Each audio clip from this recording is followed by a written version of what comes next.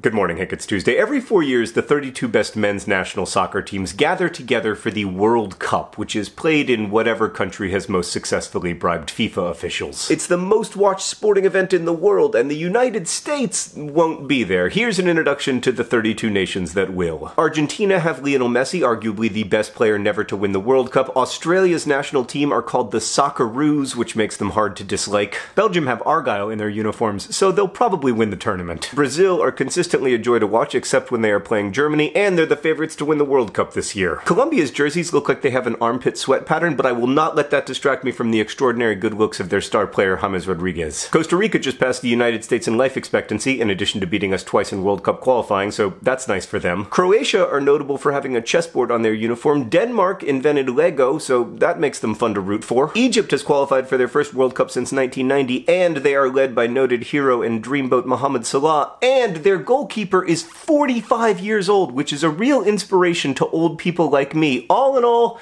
they are my adopted team for the World Cup. England, right, so the deal with England is that every World Cup, all the fans are like, our team isn't even that good, we probably won't even make the quarterfinals, and then they do make the quarterfinals, whereupon they lose, and all the fans are shocked and devastated that their national team did exactly what it always does. France's mascot is a rooster. Also, they're a trendy pick to win the World Cup this year, but they couldn't beat the United States in a friendly over the weekend, so I'm a bit dubious. Germany are very good, and they have a manager who always looks like an aging beetle trying to hail a cab. Iceland qualified for the World Cup despite having a population smaller than Wichita, Kansas. How are we not going to the World Cup? I'm sorry, that is off topic. Congratulations to Iceland, who would be a great pick for my adopted team if it weren't for my undying love for Mohamed Salah. Iran's backup goalkeeper slept on the floor of the pizza restaurant where he worked until signing a professional contract a few years ago. Almost all of Japan's players play professionally for Japanese teams, which is why it's no excuse to say MLS isn't good enough to develop World Cup level players. Mexico are obviously the best team in North America. Also, they have Rafa Marquez, who will be playing in his 5th World Cup. Morocco have a very strong defense, which they will need against Spain and Portugal. Nigeria, meanwhile, have the best kits in the tournament, and if they weren't in the hardest group, they might go far, but they are in the hardest group. Panama have qualified for their first World Cup ever, which is great, and I am totally over the fact that they beat the United States in qualifying. How do you lose to Trinidad? My friend the writer Daniel Alarcon is Peruvian, and their uniform has a sash, and they've qualified for their first World Cup since 1982, making them an excellent choice for your adopted team until and unless you look into these dreamy eyes. Poland are a good long-shot pick to go far in the tournament if their star striker Robert Lewandowski is in form. Portugal have Cristiano Ronaldo, if you're into that kind of thing. I'm sorry, I'm trying to work my way through some of my issues around Real Madrid right now. Russia's hosting the tournament, and I'm not gonna say anything else because I am genuinely scared of Vladimir Putin. Saudi Arabia are the biggest underdogs. Serbia has a defense with tons of experience, or put another way,